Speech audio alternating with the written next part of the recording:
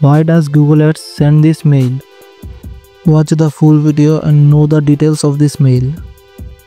Google Ads is making a big change. From August 22, 2025, Google Ads will stop showing ads on parked domains. Now, what is a parked domain?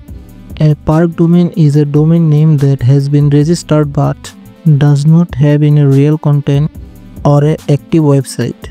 For example, you buy a domain named nahin.com, but you have not built a website yet.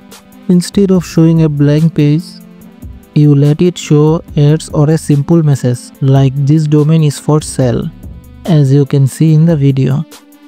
This is a parked domain. Google Ads will automatically opt out of showing ads in that type of domains. You can again opt in after August 22. My recommendation is, if you are focused on high quality leads and conversation, create a full website and upload content regularly instead of using this type of parked domains.